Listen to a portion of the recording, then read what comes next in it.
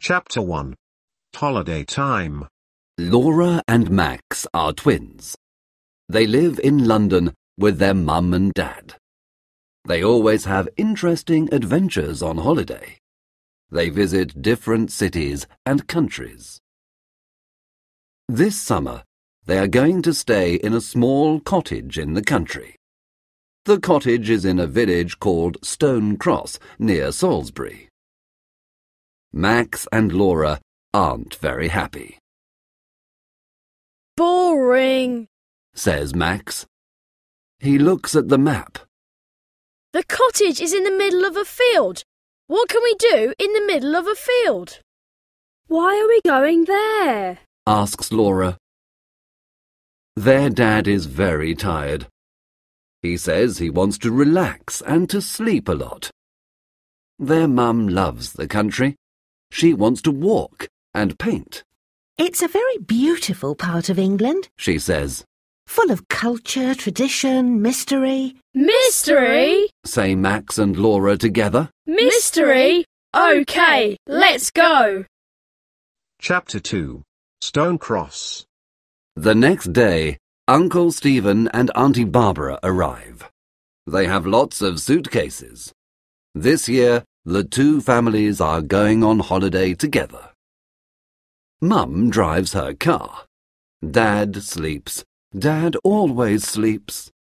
Uncle Stephen and Auntie Barbara follow in their slow, old car. 2 hours later, they arrive at Stonehenge and find their cottage in the middle of a field. There are green hills, beautiful cottages, flowers, sheep, and cows everywhere. It's lovely, say Max and Laura. It's perfect, say Mum and Auntie Barbara. Dad says nothing. He is sleeping in the car. What do you think, Stephen? Do you like it? Uncle Stephen doesn't answer. He is looking into the distance. His eyes are very black and strange. What's the matter, Stephen? Asks Auntie Barbara. Don't you like the cottage? Yes, it's wonderful, he says. Come on, everyone. Let's take these suitcases inside. Wake up, Andrew! Dad wakes up. What? Oh, where are we? We're here at Stonehenge. Come and help. We must take the suitcases into the cottage. They take the suitcases and go inside, but Uncle Stephen waits. He wants to talk to his wife. Barbara, I must tell you something, he says. His voice is very serious. This place... Yes, darling? This place is in my book. Do you remember? The book I am studying about mysteries. But, Stephen, that book is very old. It's full of strange codes and secret messages. Exactly. Don't you understand? This is the place where... Come on, Barbara. Come on, Stephen. Shouts Mum from the cottage. We're coming! Uncle Stephen and Auntie Barbara answer. But when they walk to the cottage, their faces are white. They look very worried. Chapter 3. Mr. Carter and Mrs. Black. The cottage is big. There are 4 bedrooms and 2 bathrooms upstairs. Downstairs, there is a big kitchen, a living room and a study. Uncle Stephen wants to use the study. He must finish some work during the holiday. Uncle Stephen is a historian. What does Uncle Stephen do exactly? Laura asks. Her mother replies, He studies history. Max is confused. But I study history too. At school.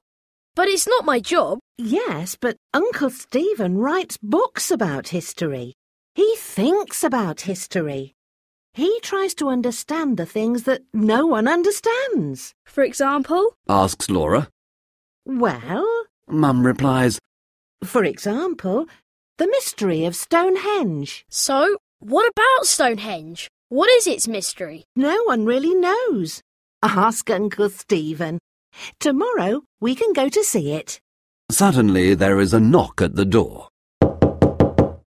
Mum opens it and an old man comes in. He has white hair and an angry face. My name's Carter, He says in an angry voice. I look after this cottage. Is everything okay? There is wood for the fire in the garden. There are sheets and pillows upstairs. If you have a problem, tell me. Have you got any problems? Now Mum remembers. Yes, Mr. Carter is the caretaker. He looks after the cottage when no one is staying in it. Thank you, Mr. Carter. It's very kind of you, but we have no problems. Mr. Carter wants a problem to solve, so he is not very happy. He goes to the door. Then he stops suddenly, turns around and looks at them. Mrs. Black is coming, He says. Mrs. Black is coming soon. Be careful. He opens the door and goes out. What? Asks Mum. Who is Mrs. Black? Asks Max. And why be careful? Is she dangerous? Asks Auntie Barbara. Probably a witch from Stonehenge, Says Laura. Everyone laughs. Don't talk about things you don't understand, Says Uncle Stephen. There is another knock at the door. They all stop. There is silence in the room. Max opens the door. No one speaks. Hello, everyone. Says a happy voice. A woman comes into the cottage. She is quite old, fat, but she is pretty. She has blue eyes, silver earrings, and a big pink face. Hello. My name's Mrs. Black. Mrs. Black is a housekeeper. She helps with the cooking and cleaning. When a family comes for a holiday in the cottage, she helps them. She lives in a different cottage in the village with her son. Mrs. Black is very nice, and they start to relax. Later they eat a big dinner, and then say goodbye to their new friend, the housekeeper. They are very tired, and soon everyone is sleeping. Everyone but Uncle Stephen. He can't sleep, because he is thinking about the book he is studying. Chapter 4. Laura and Max explore the village. In the morning, Laura and Max decide to explore the small village of Stonecross. Bye. Have a nice time. Come home for lunch at 1 o'clock. Says their mother. In the square there is a post office, a baker's, a greengrocer's, a newsagent's, and some other small shops. Let's buy something to drink in this newsagent's. Says Max. It's very hot. A woman is working in the shop. They say, Good morning. and smile at the woman, but she does not smile at them. She looks at the twins with cold eyes. You two aren't from Stonecross. What do you want? The woman is not very friendly, 2 cans of Coke, please. says Max. £1.60. She gives them 2 cans of Coke, and they give her the money. The woman's cold eyes do not change. Tourists don't usually come to Stonecross. She says. Her voice is cold, too. It's not a good idea. Remember that. Yes, okay, thank you. Goodbye. Says Laura. They run out of the shop very quickly. In the square, the sun is shining. Everything is normal again, Wow, there are some strange people in this village. says Max. They walk along another street, and suddenly a man appears. He is not very old. He is wearing a dark suit and a tie with a strange design on it. The twins stop. The man smiles. He says, Hello, hello. 2 explorers in Stonecross. Are you on holiday? Are you having a nice time? Yes, thank you. replies Laura. My name's Martin Knight. What are your names? Max and Laura Morell. They say together. Sometimes twins understand what the other is thinking. Sometimes they speak together. Morell. Is your father the famous historian Stephen Morell? No, he's our uncle, not our father. He's on holiday with us in Stone Cross. Do you know him? The man doesn't answer Max's question. I see, Stephen Morell is here in Stone Cross. Very interesting. And tell me, what is he studying at the moment? Oh, a really old book about mysteries and secret... Sorry, Mr. Knight, but it's very late. We must go home and have lunch. Laura stops him. Come on, Max, it's time to go. Can we meet tomorrow? Says Martin Knight. You can tell me about your uncle's old book. OK. Says Max. Come on, Max. Says Laura, and the twins go back along the road. Sorry, Max, but I don't like that man. Explains Laura. He wants to know about Uncle Stephen and his books. But Uncle Stephen is very famous. Lots of people want to know about him. I know, but this man is different. I can't explain why. Not everyone is strange in Stone Cross. Think of Mrs. Black. She's a nice, normal woman. Yes, you're right, sorry. But now it's 1:45, and we must go home. Chapter 5. A visit to Stonehenge. When the twins get home, everyone is waiting for them. Mrs. Black is there too. What do you think of our little village? She asks. The village is lovely, but some of the people are strange. Replies Laura. Mrs. Black laughs. I know. Don't worry about the people. They don't see many tourists. Not many people come to Stone Cross. Are you ready to go to Stonehenge this afternoon? Asks Auntie Barbara. Mrs. Black says, Ah, you're going to Stonehenge. It's nothing special. A circle of old stones, that's all. Stonehenge is near the village of Stone Cross. They take the cars, and in 20 minutes they are there. Laura suddenly shouts, Look, there it is, there it is. And down in the valley they see Mrs. Black's circle of old stones. It's spectacular, says Uncle Stephen. It's incredible, Says Mum. It's magnificent, Says Auntie Barbara. Wow! Says Laura. It's not very big. Says Max. Shut up, Max! Says everyone. Andrew, what do you think? Do you like Stonehenge? Andrew? Dad doesn't answer.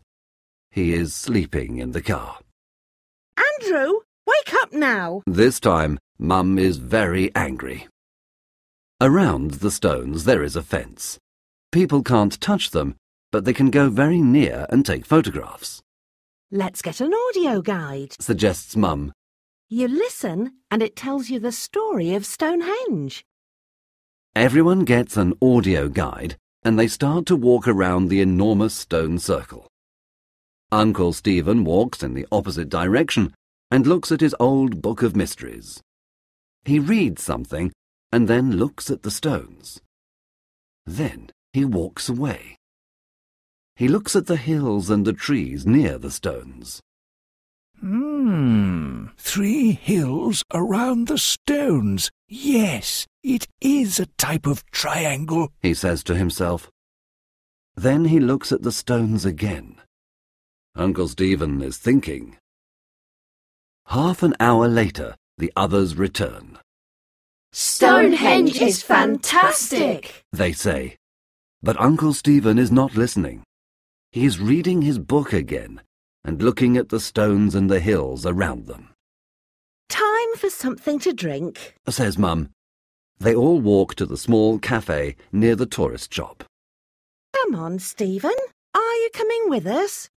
Finally, Uncle Stephen puts his book in his bag and follows the others. Chapter 6. A Thief. The family finally gets back to the cottage. Everyone is very happy, but they are also tired. The sun is shining and everything seems in perfect order. They park the cars and go to the cottage. That's strange, Says Dad. I can't move the key. I can't open the door. Let's try the other door. Mum says. They walk to the small door at the back of the cottage. Suddenly everyone stops. The door is open, Impossible! says Laura. Only Mrs. Black has got a key. Mum and Auntie Barbara scream. Thieves! They say.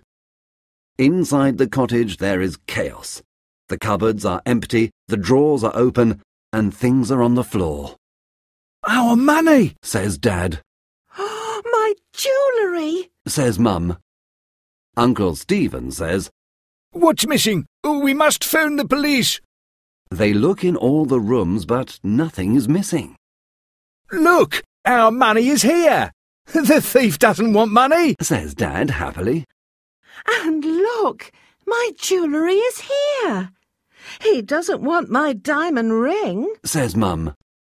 So why? What is interesting for a thief here? Asks Max. Uncle Stephen's face is very serious.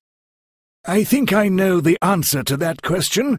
This is what the thief wants. He says, and takes the book of mysteries from his bag. That old book? But why? Asks Max. I am studying the mystery of Stonehenge. Some people think that it is an ancient computer. Uncle Stephen explains. I don't understand. Says Laura. Ancient people understand lots of things that we don't understand now. Things about the stars, about energy, mathematics, and communication. We think that Stonehenge is an enormous computer. It connects information to other ancient computers round the world. Like the pyramids? Says Laura excitedly. Exactly. Perhaps these computers communicate with spacemen too. Wow! Says Max. Uncle Stephen continues. My old book of mysteries has a secret code, but there is a symbol I don't understand. I want to understand the symbol because I want to understand Stonehenge. This computer can be very dangerous because bad people can use the information. We must protect the book, do you understand? Yes. They all reply. Now, let's tidy the house. Everyone must keep their eyes and ears open. Yes. They all reply. The twins are tidying the house. Suddenly Laura stops and says, Max, look! What do you think this is? she gives her brother a small silver object. It is round, with a triangle and a strange cross in the middle. It's got a pin at the back. It's a brooch. Yes, perhaps it belongs to the thief. Let's give it to Uncle Stephen. They tell their uncle the story, and he looks at the small object. He puts it in his desk, and his face is serious. He doesn't say anything. Max and Laura go into the living room. There's something strange about that object, Laura. Says Max. I know that symbol. Yes, Says Laura. me too. I recognise it. But where from? Chapter 7. A Noisy Night. At 7 o'clock, Mrs. Black arrives. She helps cook the dinner and listens to the story. Terrible. She says, Every summer there are thieves in Stonecross. They know there are lots of tourists, you see. But you say that tourists don't come here. answers Laura. Yes, well, it depends. Some summers there are a lot. Some summers there aren't a lot. Suddenly a telephone rings. It is Mrs. Black's mobile phone. Excuse me. She says, and smiles at everyone. She goes to the hall and speaks in a soft voice. Yes. OK. Don't worry. Everything's all right. I don't know. Perhaps tonight.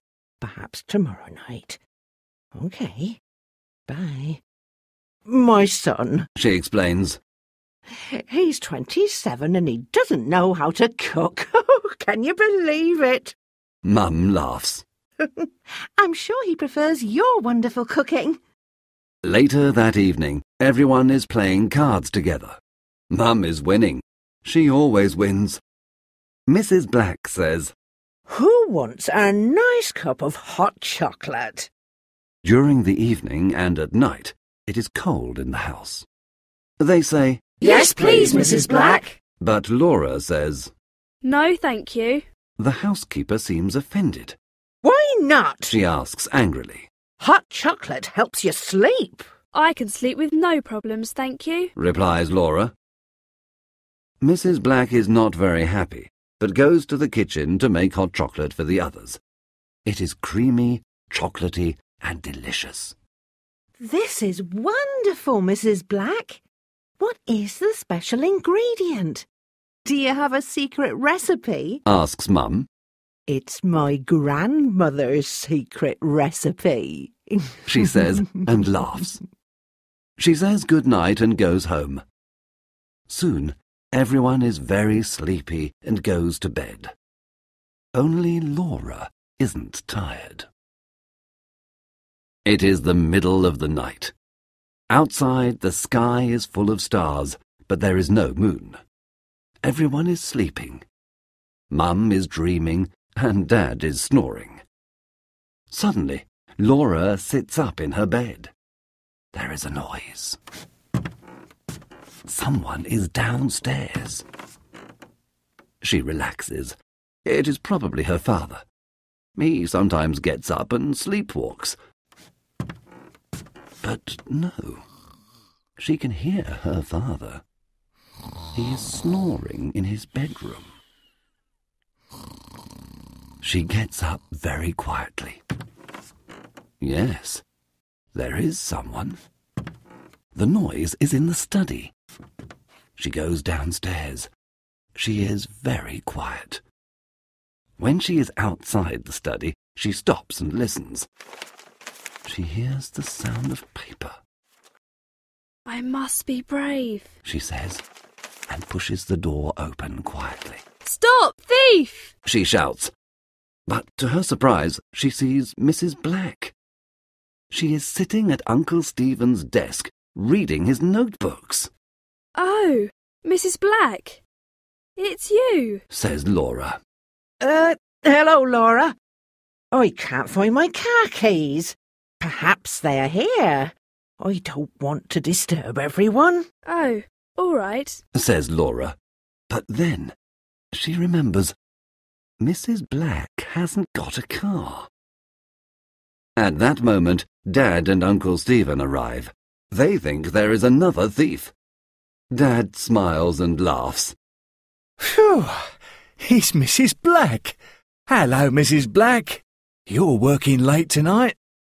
Uncle Stephen doesn't laugh. What are you doing in my study, Mrs. Black? He asks. She tells him the story of the car keys. Uncle Stephen replies, Tomorrow we can all look for the keys together. Now it's time to sleep. Good night, Mrs. Black. He opens the door and the housekeeper goes out. She doesn't look at Uncle Stephen when she says, Good night, everyone. Chapter 8. Now I remember. For 2 or 3 days, everything is normal and everyone is happy. Mrs. Black says her son has got the car keys and they aren't lost after all. Laura looks at Mrs. Black, but decides not to say anything. On Wednesday afternoon, Mum and Dad go walking. Dad wants to sleep, but Mum says, No, Andrew, you can't sleep all holiday. Oh, all right. he replies, but he is not very happy. What about you, Stephen? Come with us? No, thank you. I must work. Auntie Barbara laughs and says to Mum, Sarah, your husband sleeps all the time, and my husband works all the time. Don't laugh, Barbara, replies Uncle Stephen. My work is very important. Everyone laughs. Sometimes Uncle Stephen is very funny. Today I want to work a lot. Please don't disturb me, He says, and goes to the study. Can I come with you too? Asks Auntie Barbara. Of course. They reply. They all put on their walking boots and say goodbye to the twins. Max and Laura decide to explore a different part of the village. In the village there is a small hill. It is a strange shape, and on the top there is a stone cross. The village probably has the name Stone Cross because there is a stone cross on the hill, says Laura. Very clever, Sherlock, says her brother. They look up to the cross on the hill. 2 people are talking near it. The sun is behind them, and the twins can't see very well. Who are those 2 people? They ask together. Mrs. Black and Martin Knight. Let's go and listen, says Max. No, Max, says Laura. We mustn't listen to... Suddenly she stops. Her face is white. Max, now I remember. Max's face is white too. He remembers the same thing. I know. Me too. The symbol. Yes, I know where it comes from. Yes, Mrs. Black's earrings. It's the same symbol. What? I remember it from Martin Knight's tie. What? This means Mrs. Black and Martin Knight know the thief. Perhaps one of them is the thief. Do you remember Mrs. Black reading Uncle Stephen's notebook? Do you remember Martin Knight's questions? What can we do? Come on, Laura. Follow me, says Max. They start to go up the hill, but Mrs. Black and Martin Knight aren't there. We're too late. Where are they now? says Laura. I don't know, answers Max. Come on, let's go home and tell Uncle Stephen what we know. They start to walk home, but on the hill, 2 dark shadows are watching them from behind the stone cross. Chapter 9. Uncle Stephen Understands. Uncle Stephen is happy. Finally, he can work in peace. He makes a cup of tea and goes into his study. On his desk, there is the old book of mysteries and the silver brooch with the strange symbol. He takes the brooch in his hand and looks at it. He knows it is part of the mystery, but how? The circle is similar to Stonehenge. The triangle is similar to the hills around it. But what does the cross mean? Uncle Stephen recognizes the symbol, but where from? He drinks some more tea. He thinks. He looks out of the window. From the window he can see the strange hill in the village and the strange stone cross on the top of it. Wait a minute, he thinks. The strange stone cross. He looks at the brooch. Yes, it's the same. He quickly turns to a page in his old book of mysteries. He reads something and shouts, Yes, now I understand. Now I understand. I must telephone Professor Johnson in London. He takes the phone and calls the number. Hello, Professor. It's Stephen Morell here. Listen, we must meet. Can I bring the book to you in London? It's not safe here. There's a train at 5 o'clock this evening. It gets to London at 7 o'clock. Yes. See you at the station. Goodbye, and thank you. He puts the phone down and picks up his cup of tea. I'm sure that tea's cold now, says a cold voice behind him. He turns quickly and sees the shadow of Mrs. Black in the door. What are you doing here? He asks angrily. You don't work today? What do you want? Mrs. Black's earrings shine in the sun.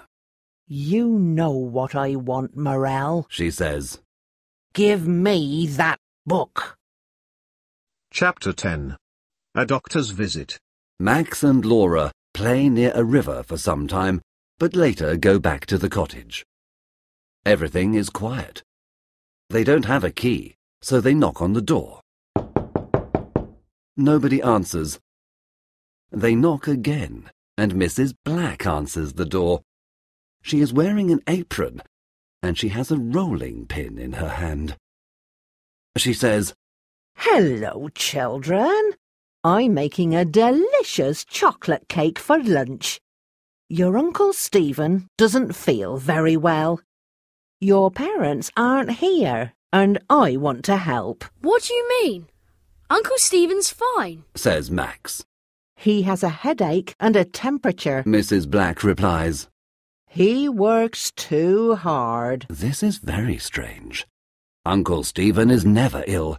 Max and Laura don't believe the housekeeper. I want to talk to my uncle, Says Laura. Me too. Says Max. Mrs. Black is a big woman. She stands in the door, and the twins can't pass. It's not a good idea, She tells them. Your uncle is upstairs. He's resting. I want to see my uncle, now! Repeats Laura. You can't see him! There is a doctor with him now! Mrs. Black shouts.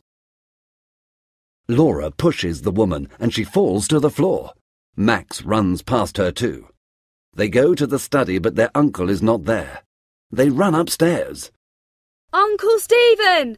Are you all right? Shouts Laura, but there is no answer. Max opens the bedroom door.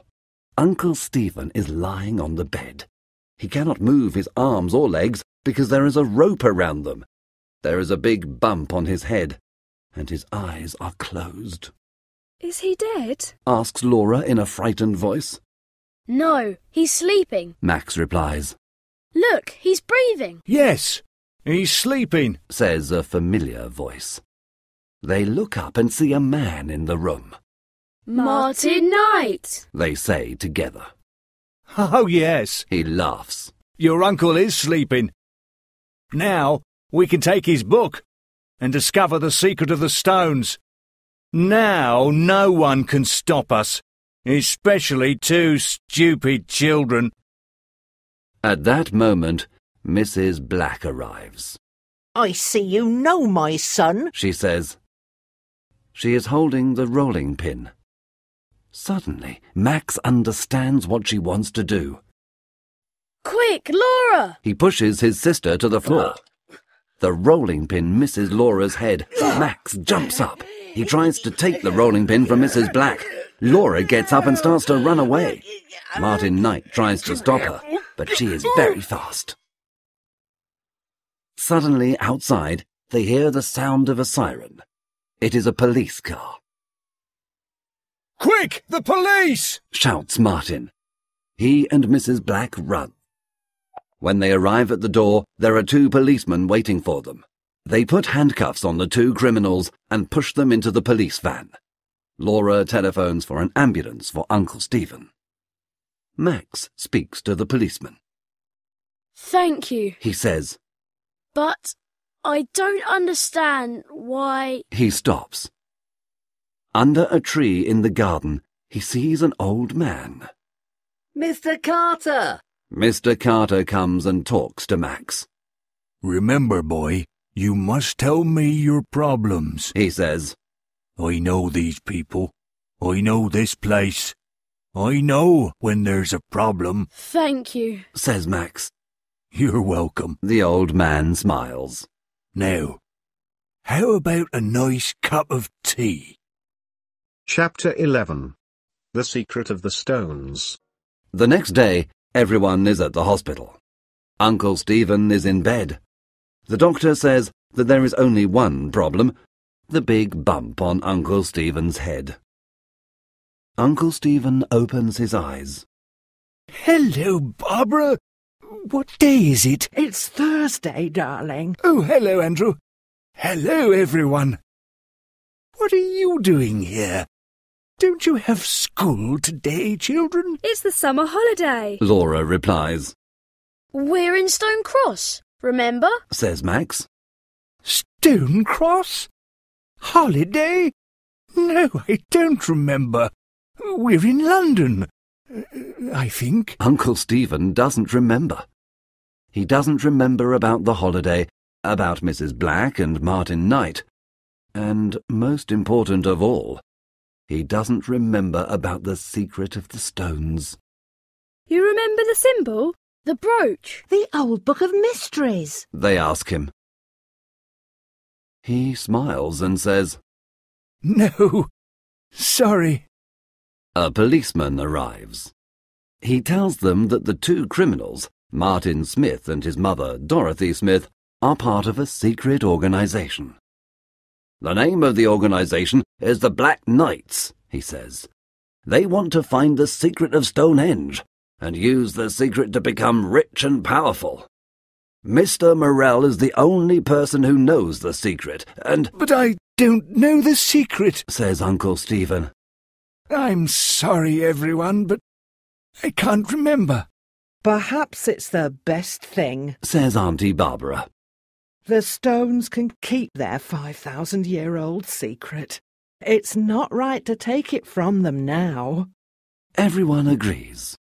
Perhaps we can find another secret next holiday, say Max and Laura together. Perhaps next holiday I can stay in London, says Uncle Stephen. He rubs the bump on his head. Poor Uncle Stephen. Everybody laughs. No more adventures this summer, says Max. But perhaps at Christmas, says Laura. Who knows?